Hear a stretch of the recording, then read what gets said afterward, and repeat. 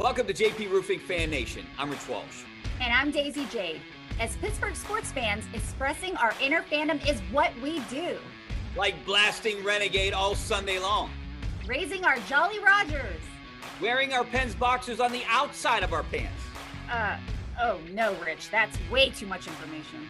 Well, this Pittsburgh artist expresses his fandom in a way everyone can enjoy by adorning our city's walls with the most beloved of Pittsburgh sports heroes. 90 out of 100 Yinzers have seen the mural. Oh yeah, that mural. Painted by this guy, Jeremy Michael Raymer, aka Raymer. Jeremy Michael Raymer is a product of Glassport, a graduate of South Allegheny.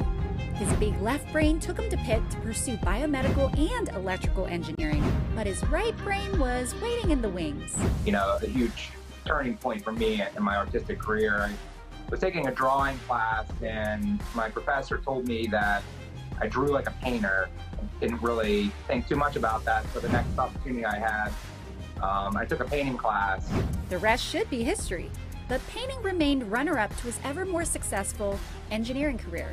I made a lot of jumps in my career, always in the pursuit of better compensation, and painting was definitely my release. It's kind of like my therapy away from work. And you know, first it was 5-10 hours a week, and then it kind of got to the point where it was taking up more and more of my time, and I became a little bit more serious. Serious enough to shop his work around to local galleries.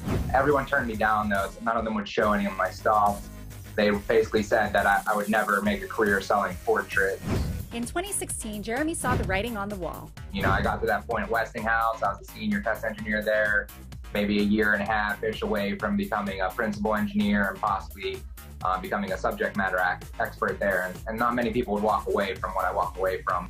One project turned into 2 to 3 to 4, and then it kind of got to the point where I was booked for 2 months out, maybe 3 months out. Palomalu, Sid, Mario. I'd really like to do Clemente here. He needs a large-scale piece.